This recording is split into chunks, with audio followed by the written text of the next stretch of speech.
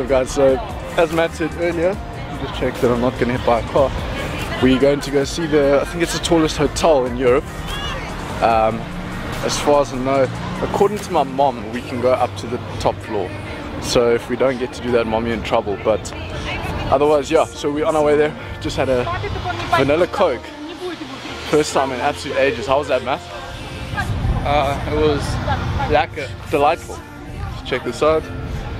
And then later we're going to hike up to the cross, which is what it's called, which is somewhere there in the background.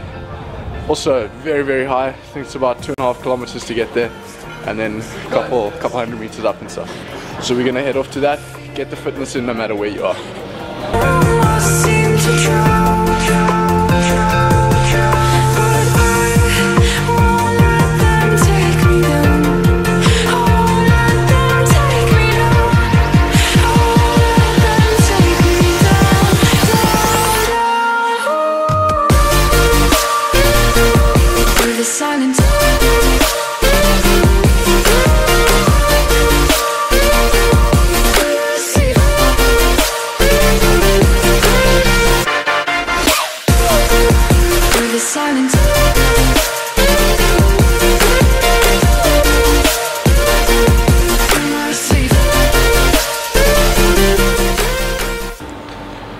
Alright, so we walked from where we staying, which is there somewhere in that area. So yeah, there's always something you can do for fitness. Remember, just go for a walk. This weather, you sweat in a flipping bucket load, so it's always good for you. Stairs, took quite a bit of stairs. So yeah, there's always some way to stay fit when you are traveling.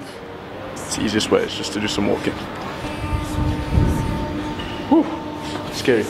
That was quite epic, eh? I won't tell a lie. Nice experience. Definitely something that you've got to do if you ever in Benidorm. Let's go through there. But yeah, anyway, so we can head off now. Maybe go for a quick swim or something. And then I think, Matt, yeah, time to go hit the cross, I think. Las puertas están cerrando.